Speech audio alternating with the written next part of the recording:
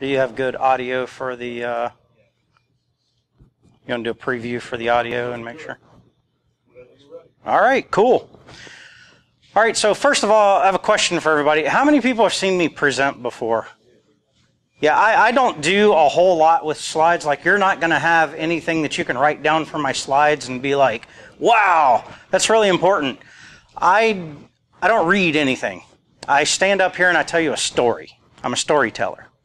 So my purpose is to introduce you hopefully to something new, CTFs, and to actually pique your interest so that you'll actually go out to the resources that I'll provide that are all basically on one slide at the end. So applying the principles of Dodgeball, right, the true underdog story to CTFs, I wrote this presentation almost 4 weeks ago, and that was actually way too restrictive, so I went ahead and, I've defeated myself. I rejected my own talk, right? And the reason is it was too restrictive. How many people have seen Dodgeball story? Yeah. So there was like 3 rules, right? 4, but really 3 because one of them repeated itself. So I said, you know what? I'm going to go ahead and go with what I know. And I'm a child of the 80s. So you're not going to get just Dodgeball, the Dodgeball story and keys to success from that, but from all the movies that inspired me from the 1980s. How many people do I have in here that are born in the 70s or younger? All right. What about the 80s? Born in the 90s? Yeah, so I was actually, I teach classes every once in a while at Marshall University for Bill. And last time I was there was a couple of years ago, and one of the students came up to me afterwards and said, hey, great presentation. I didn't understand any of your movie references. You need to update movie references. I was like, I'm not going to update my references because this is how I learned. What I need to do is a little bit of awareness and training and get all this younger generation to appreciate the movies that came out in 1980 or the 80s. So this is kind of the format of my slides. I'm always going to have, I think there's 2 slides I don't have a picture on. So I'm going to have a picture from a movie. I'm going to have the title of the movie, when it was created or released, and then an inspirational quote or kind of an idea of why I picked that and why it motivated me.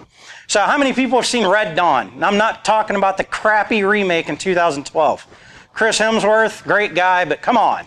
1980s is where it was. So I'll set the scene for you. There's a colonel named Andy Tanner, and he's shot down over occupied America. He makes his way to this group of freedom fighters called the Wolverines, right? And he wants to bring in this tactical influence, and he wants to teach them how to do ambushes and things of that nature. So he's got this big mock-up of this ambush they're going to do.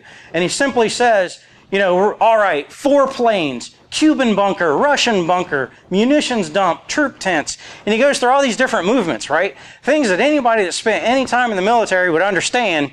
And he says, anybody got any questions? And the first guy says, yeah, what's a flank?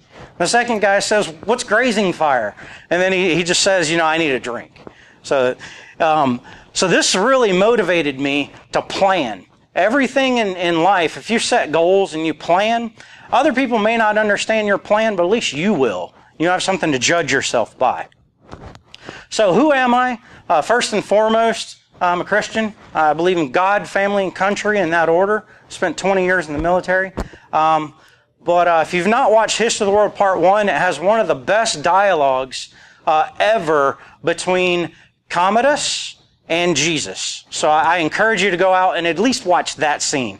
It's the Last Supper scene. It's hilarious. I actually spent some time in seminary, but that's a different presentation. Empire Strikes Back, not Star Wars Episode 5. I don't give a crap about what they renamed it, right? The Empire Strikes Back. On the original billing, it wasn't the 3rd one. It was just that. So the point of this slide is I am a father. I have 4 kids now. We keep collecting kids, adopting them. And I would like to point out that you have to pay attention to detail whenever you're doing CTFs. the phrase is not, Luke, I am your father. It's, no, I am your father. So that's one of the most misquoted movie references there is on the internet. All right, next, I started in information security before they called it information security. In 1991, I became a Navy cryptologist. I did everything from pulling wire, putting up fences for physical security, alarm systems, telecommunications engineering, security architecture, infrastructure architect. I've done everything. One of my favorite stints was actually doing training and awareness, and that's why I put this up there, Tron. Tron fights for the users. I like to think that I fight for the users. All right, and then the last one, like I said, I was a child of the 80s. I don't know if they still use this phrase anymore, latchkey kids. So whenever I got off the bus every day at school, my parents, neither one of them got off work for like 3 more hours. So I basically sat in front of the TV from kindergarten all the way up to my senior year and watched TV. So movies, and especially the show MASH, became a major influence on my life. All right, so to get into the subject matter, what is a CTF? Like Stand By Me, where they're going to search for a body, in CTF, you're actually searching for flags. There's different types of CTFs. Basically, both of them are there's two main types. Both of them are considered games or simulations. One of them is called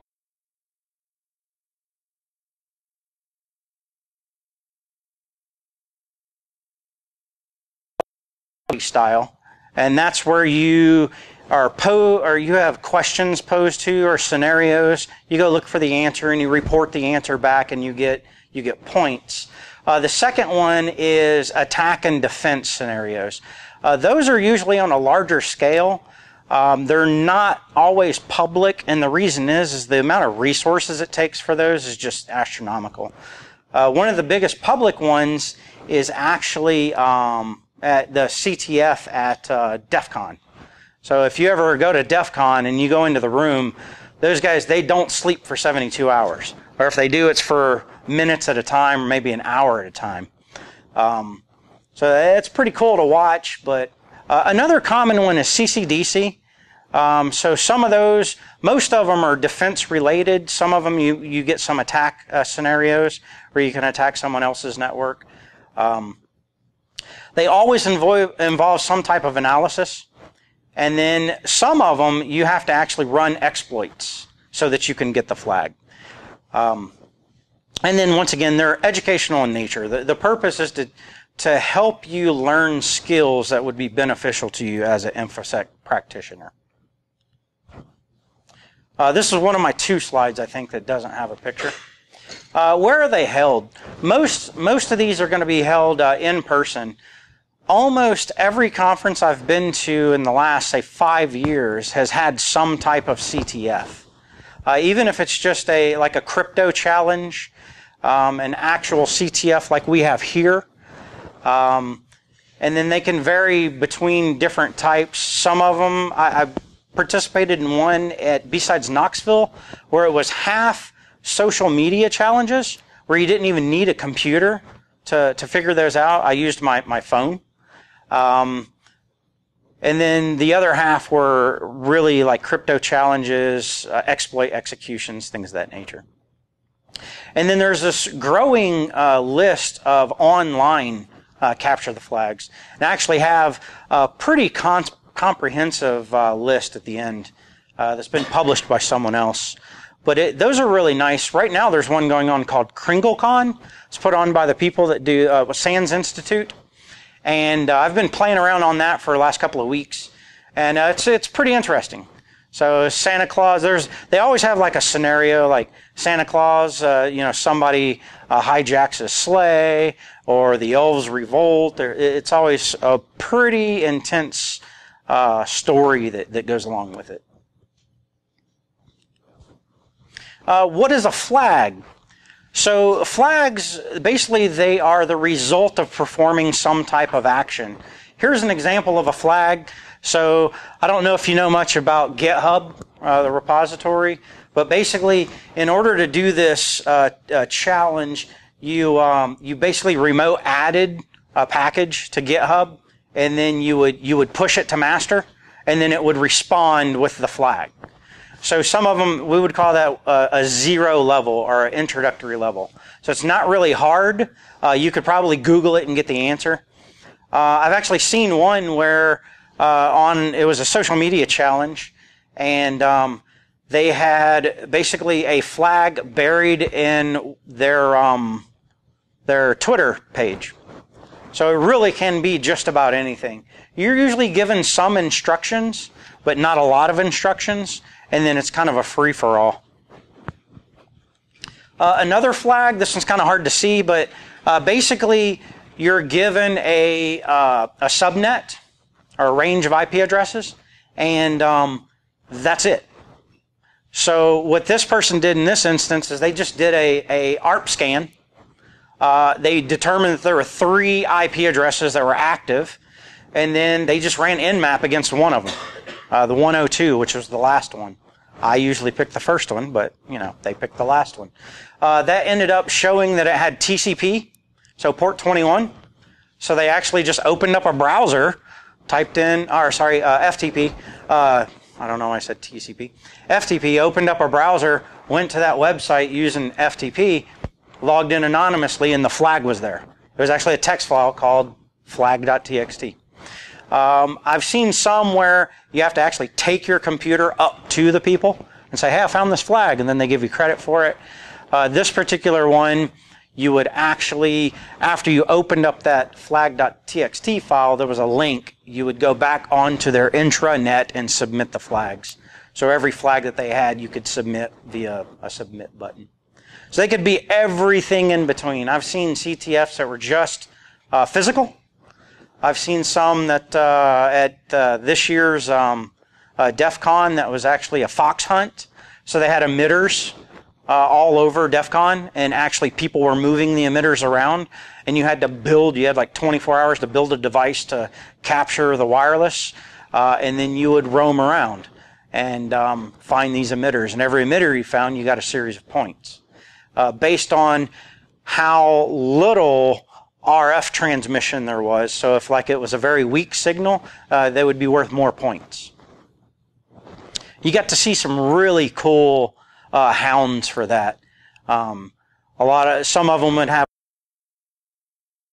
actual old school sonar scopes.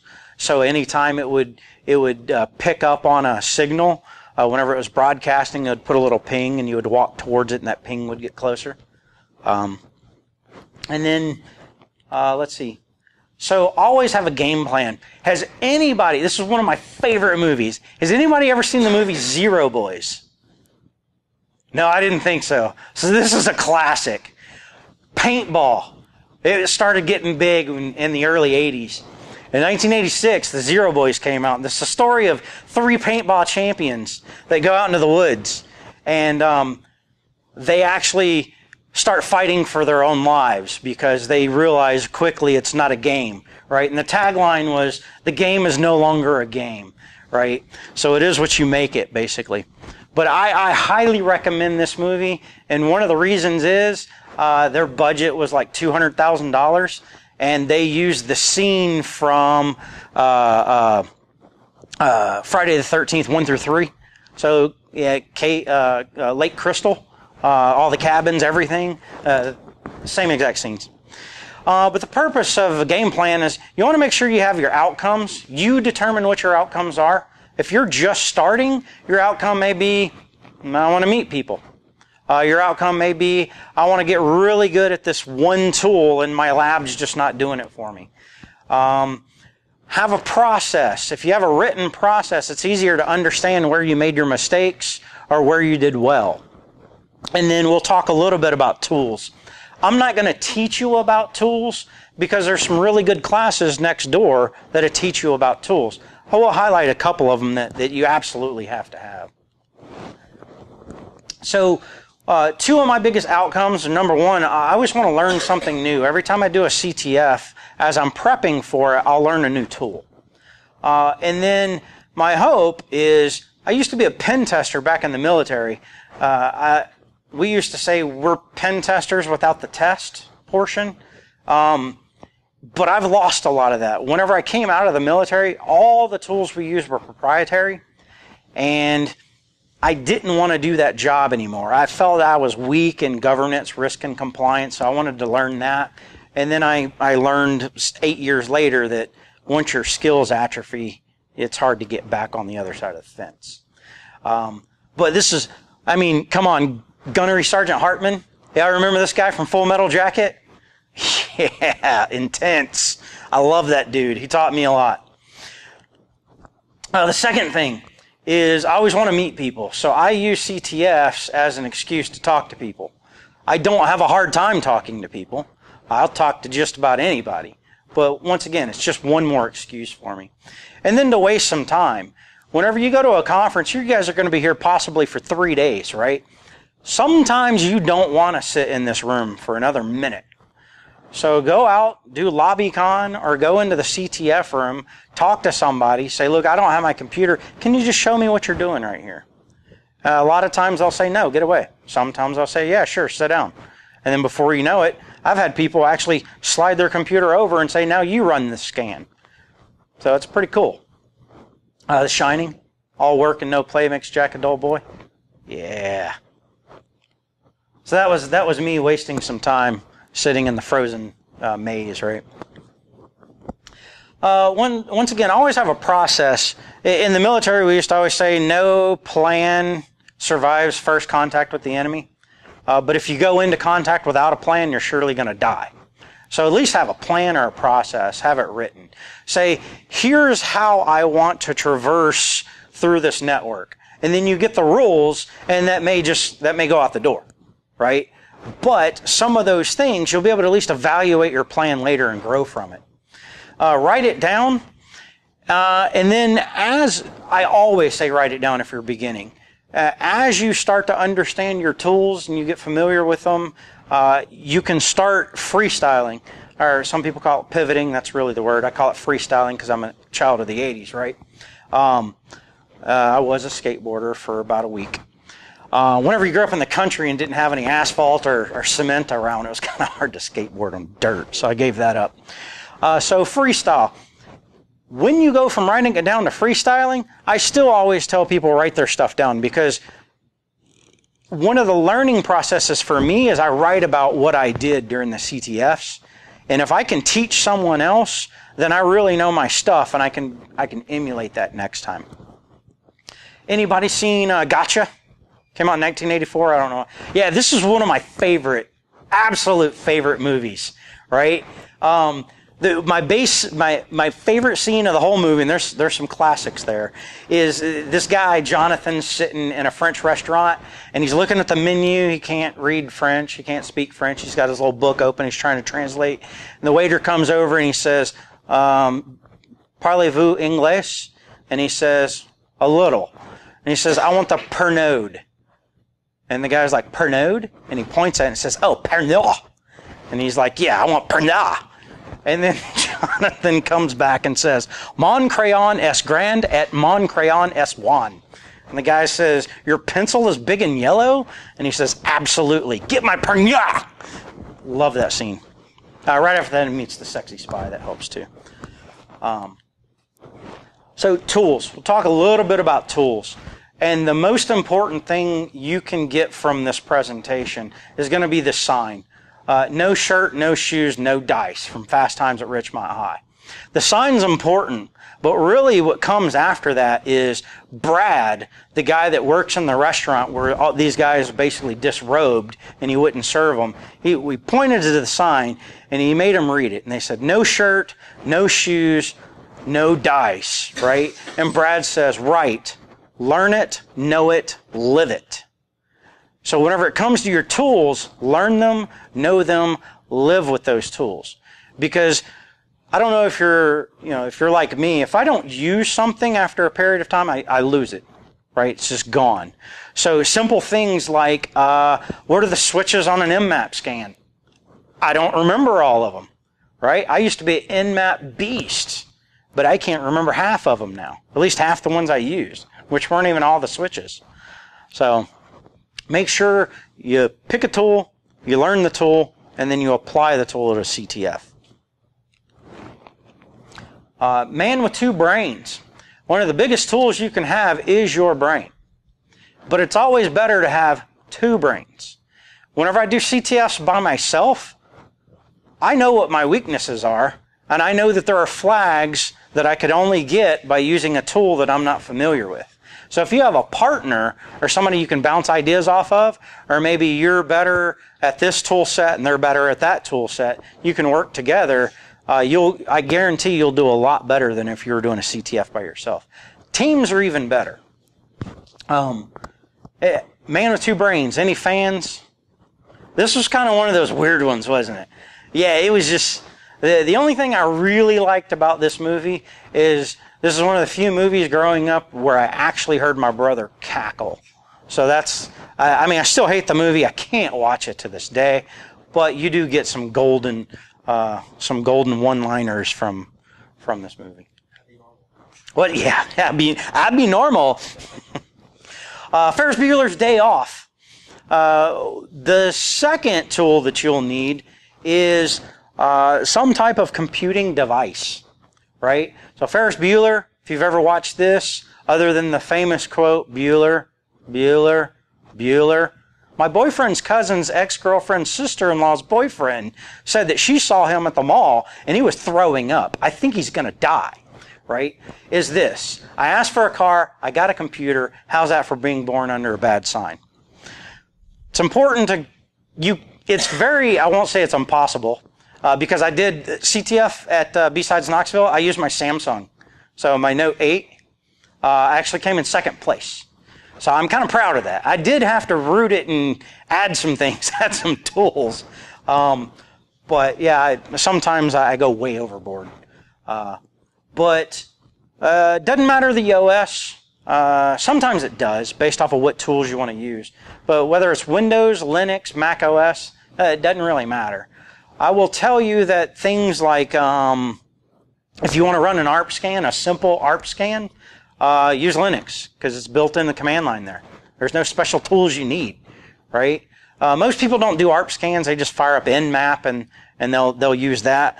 I like ARP scan because it's pretty clean, it's simple, and I don't have to fire up any tools for it. Or like I said, even a phone with a browser. Once again, if you're doing the team approach, you got to go to the bathroom. You're going to be indisposed for 30 minutes. Jump on your phone. See if you can get some of those social flags.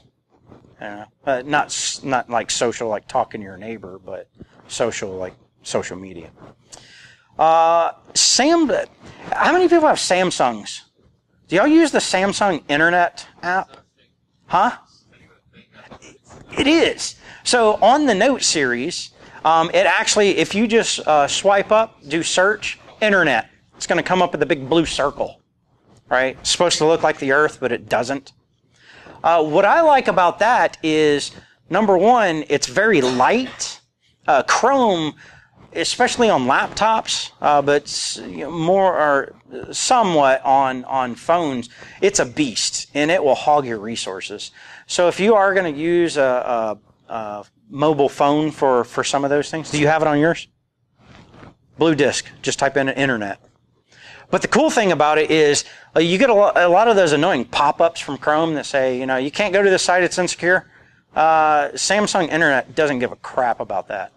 It's like, you want to go? It's your bad. You do what you want to do. I'm just here to render pages. Other things you need. I never recommend, even at little places like this, using your personal laptop to do CTFs unless you have some type of virtual machine. I don't like adding tools, any tools, Kali, Backbox, anything like that, to my personal laptop where I've got, credit card data, anything. College work. It doesn't matter. I don't like doing it. Both of these are free. You have Oracle VirtualBox. That's what I use mostly.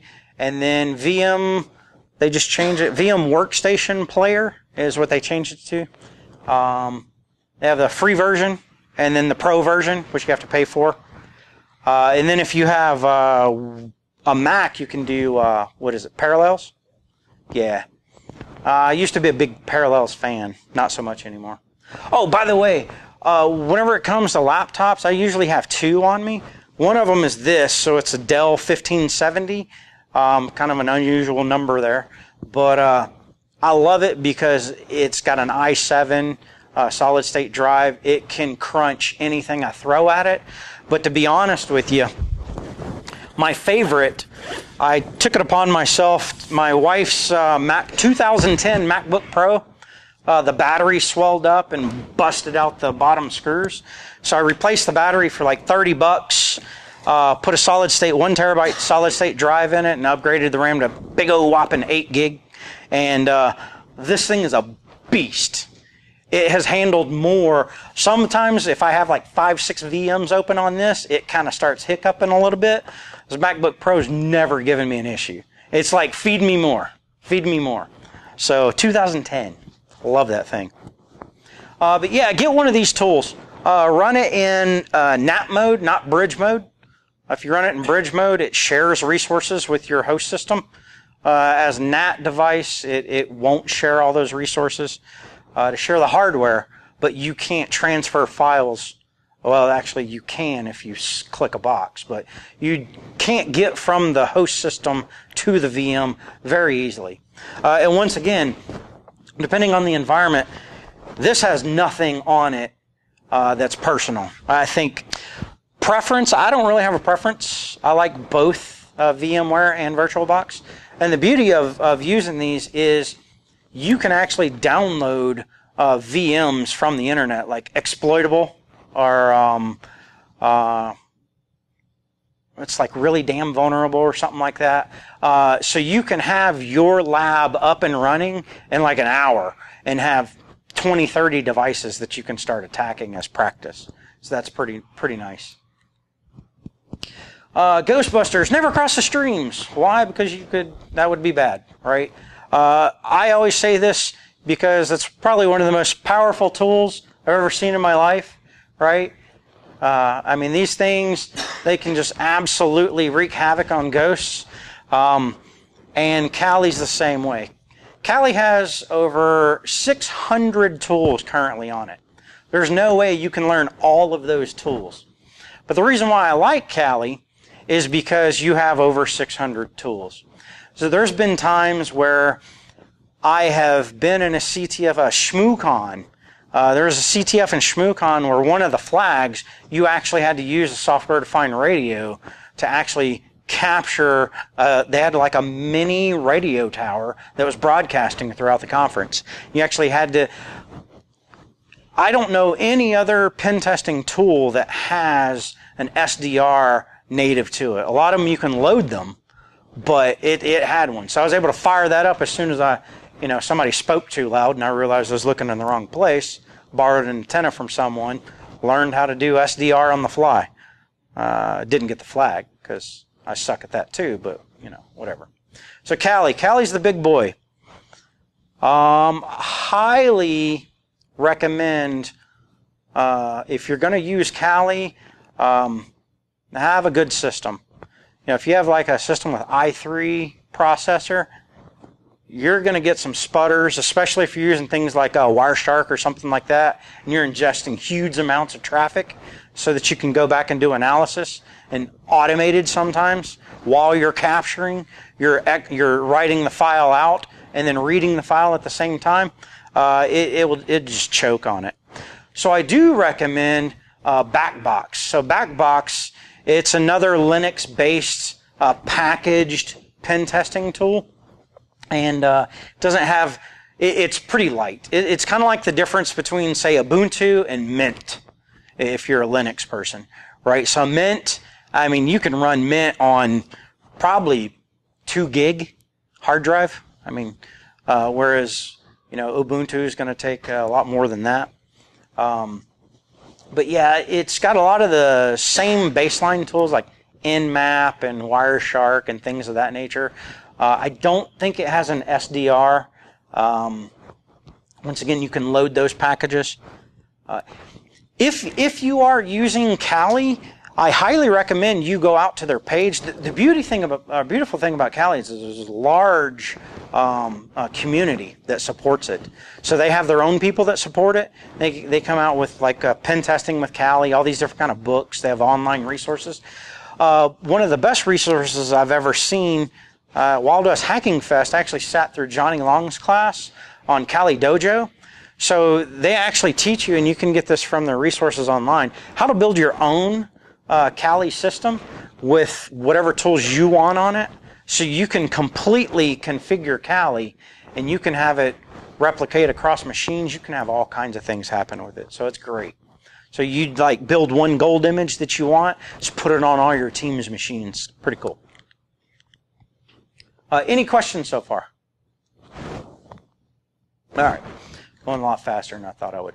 My original presentation, where I had actual, instead of just quotes from the movies, I had video snippets from the movies. Whenever I ran through it last Friday, was an hour and 45 minutes long, and like an hour of that was video.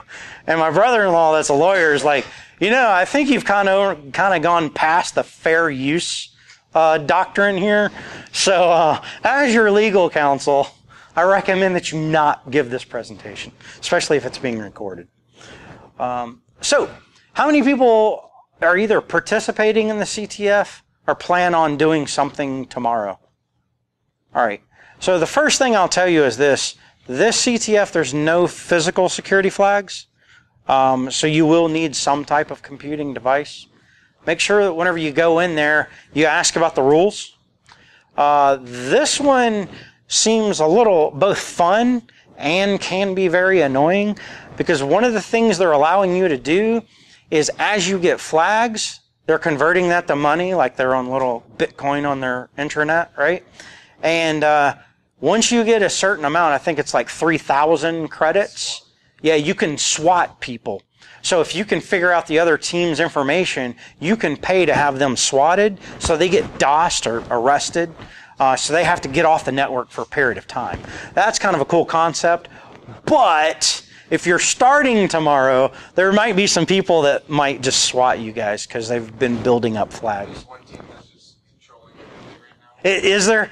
Yeah, it's a team of 3 guys. They did the CTF 2 years ago, so they know what they're doing. Oh, yeah, because so all the 0 flags or the first level flags are new, and I think the level 1 flags are new. Okay. Yeah, but they said they're going to start adding more flags because people can't get past the first level. So, unfortunately, I think some of the things they've introduced are the ones from last year and 2 years ago. So, yeah. It's the same exact one. Oh, okay. So one of the first things they'll have you do is just go to their website and you'll register a team name. Every CTF I've ever been to is run the same way. They'll have a team, or they'll have a tracking page that shows you the points. And it's usually in real time or near real time. You'll have a lot of, the reason why I say near real time is you have a lot of people that are doing CTFs and they're either new at it and they think that that box is actually one of the boxes that's in play because they don't understand networking, or sometimes, heck, I've been there at freaking 10 o'clock at night exhausted from just staring at a screen all day, and I jump over, I stop, doing like a /24, and all of a sudden I'm, scanning /20, and I don't even know where that is, right? And I'm like, oh crap, I'm like, why am I getting 2,000 boxes? There should be 5 boxes on the network. And then you're just like, oh, cider notation, moron. So you'll always register a team name, and then if they have them, read the rules. So I've been to some where your very first flag, you get nothing except a network. And your very first flag is a text file that's the rules for the game. And if you violate the rules before you read the text flag, you actually get negative on your flags. So you could be like negative 400 before you capture your second flag. So those are kind of interesting. Never underestimate your ability to social engineer. There's going to be a lot of people in that room, and maybe not this one, but I've been in some where there's been 80, 90, 100 people in the room, and there's people walking through constantly. And I'll just get frustrated. I'll hear that maybe somebody's working on the same flag as me. I'll go take a break, have somebody watch my computer, go take a break, and then swing by that team's desk. Just listen in for a while. Hey, I've never done that before. What's that tool you're using? Oh, what IP address are you on? Oh, wow, that rocks. And then you've got a flag. They do all the work. And unless social engineering is specifically prohibited by the rules, it's fair game. Like I said, this is to help you build your skills so that maybe you could get that dream job you want at some point. Unless your dream job's GRC, and then we need to talk, because I can tell you for a fact, as much as I love policy, I'm sick of policy. So here are the 2 takeaways, other than all my movie quotes and all those list of movies that you're all going to go out and watch, right? Especially if you were born in the 90s. I mean, that's almost embarrassing. Have you guys look pretty young. Have y'all seen any of those movies? Some of them. Some of them? Okay. I'd definitely start with Gotcha. I mean, that's just, it's a classic spy game, and only he doesn't know he's a spy. It's great. Wow. Yeah, one of my favorites. Probably watched that movie a couple of 100 times. Anyway, so CTF Field Guide, this is really cool because it is a book that they've published at this website, and it will talk about some of the same things that I've talked about. They'll actually, they have some teaching resources where they'll teach you how to use different tools. And then the second one, Jordan, I don't know how to say his last name, Weens. I like his website, captf.com. And the reason is whenever he does an online capture the flag, or whenever he does a capture the flag at a conference, he will actually write very detailed scripts on how he did it. Not only that, but he actually has a list of websites that you can go out to. And he'll rank them, like if you're a beginner, start with these websites. If you're advanced, start with these websites. If you've never used this tool before, go to this website and do this one. Right? Use Metasploitable. Adrian, have you ever used I think it's called the Really Damn Exploitable website or something like that? It's another virtual machine that's a web server. Yeah. Damn Vulnerable Web App. That's it. Yeah. My one and only foray using Burp Suite was against that.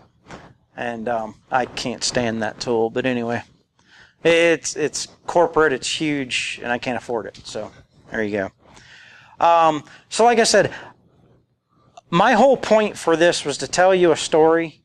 Hopefully you enjoyed it. Really everything that you could ever want is going to be on one of these 2 websites. And if you follow Jordan Weens, he tweets about his CTF experience all the time. I don't think the guy actually has a job because he's constantly tweeting about it. So are there any questions? Oh, by the way, no, I forgot about this movie. So Gotcha is going to be the second movie you watch. The first movie is Real Genius. Have you seen Real Genius? It is absolutely, other than maybe The Saint, it is probably the best movie that Val Kilmer has ever been in. I'm a big fan of The Saint, but Top Gun, hey, he rocked it out of the park there. But his character in this show is the guy I grew up wanting to be, except I wasn't smart enough to be. So, whenever you watch the movie, at some point you're going to realize why I just said what I said. Because he's just, you've got those people that are so smart, they just don't care. And they can be chill because they can have a job at the drop of the hat. But yeah, so he's like a PhD student at age 19 or something like that. And they get a 17-year-old that comes in and beats them at all these different things. And yeah, he retaliates the best way he knows how, which is practical jokes. So yeah, one of my favorite quotes from here, Mitch, which is the young kid, 17-year-old high school student, comes in, helps with their PhD program, actually a weapons program. He says, "What are you doing?" And Chris Knight, Val Kilmer, says, "Self-realization. I was thinking the immortal words of Socrates, who said, 'I drink what?'" right? And I mean, that's not even one of the best lines in there, but one of my favorite lines. You'll see this if you watch the movie. I'm glad that it really worked, but I hope it doesn't explode. So keep that in mind. All right, questions, comments? Cool. Thanks a lot, guys. Oh, I do have one more thing. I am teaching my other actual passion, handgun safety course. The NRA sponsored one. I'm an NRA certified instructor. I teach four courses. This one I'm teaching for free here. And if you are from, Pennsylvania, you don't need it. If you're from Virginia, West Virginia, and you want reciprocity, because you don't have to do, in West Virginia, you don't have to take a class now. You don't even need a license to open carry or conceal carry if you're over the age of 21. But if you want reciprocity in other states, you need one. And that's it. It's not Ohio. I think Georgia, and somebody asked me about Alabama earlier. It counts for Alabama. Indiana counts in both Ohio, Kentucky, and West Virginia. Oh, yeah. But yeah, so free training. It takes 1 hour, and then I'll give you guys a notarized form that says you took a NRA class from a certified instructor. I'll put my number on there, and it's free. So, all right, cool. Now, thanks. It's 7 o'clock.